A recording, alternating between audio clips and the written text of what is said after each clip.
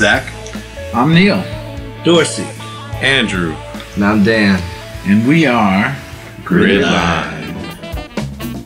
This album was the intent is to play everything live. There's a certain vibe that is acquired when a band plays together. There's a certain feel. What's good about that here, we can do that. What Sabella represents to us is investing in kind of limitless creativity. I think we're all really grateful to be a part of that. What's so amazing about this project is how many just people from different walks of life we have putting their little touch on it. I've been working with Dan Kottman for a while and other bands and other people, and he told me about his project and what he was doing and played some of the music for me, and I was convinced at that point it's really good stuff and really wanted to be a part of it. When I met Joel, Andrew had him for a master class. We used to go to his office once or twice a week with rehearsal tapes.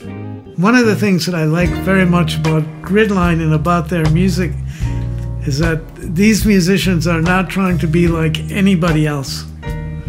They're not trying to sound like anybody else. They're just trying to sound like Gridline. I think that's exciting. The Kims, Kim Miller from the Scatolites and Kim Wojciechowski, they just really added that final layer of professionalism to what we wanted to do. It's a collective happening. You listen to it, you embody it, and you feed back to us. And that creates this circle of energy.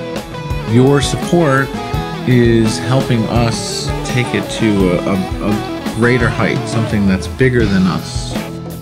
What really makes this project special is not necessarily us, but all of you people that we get to share this with. And it's so important that we have your help when it comes time to putting the finishing touches on the project. To support the sounds of our time, it's like planting seeds. You get what you pay for.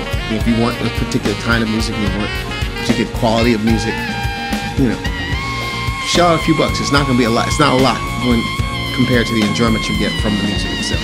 Money's going to come and go. Money does come and go.